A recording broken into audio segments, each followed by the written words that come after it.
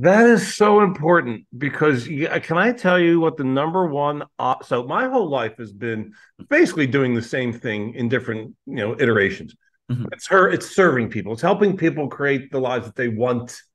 Absolutely. Right? Like so, my whole career has been about helping people not settle, not struggle, and hopefully not suffer. Mhm.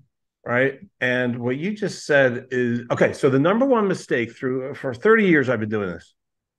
And the number one mistake that I've observed people making in the pursuit of life on their terms or the life of their dreams is getting paralyzed because they can't see how it's going to unfold. Correct. Mhm. Right. Immobilizing themselves because they think they need to see the how. Mhm.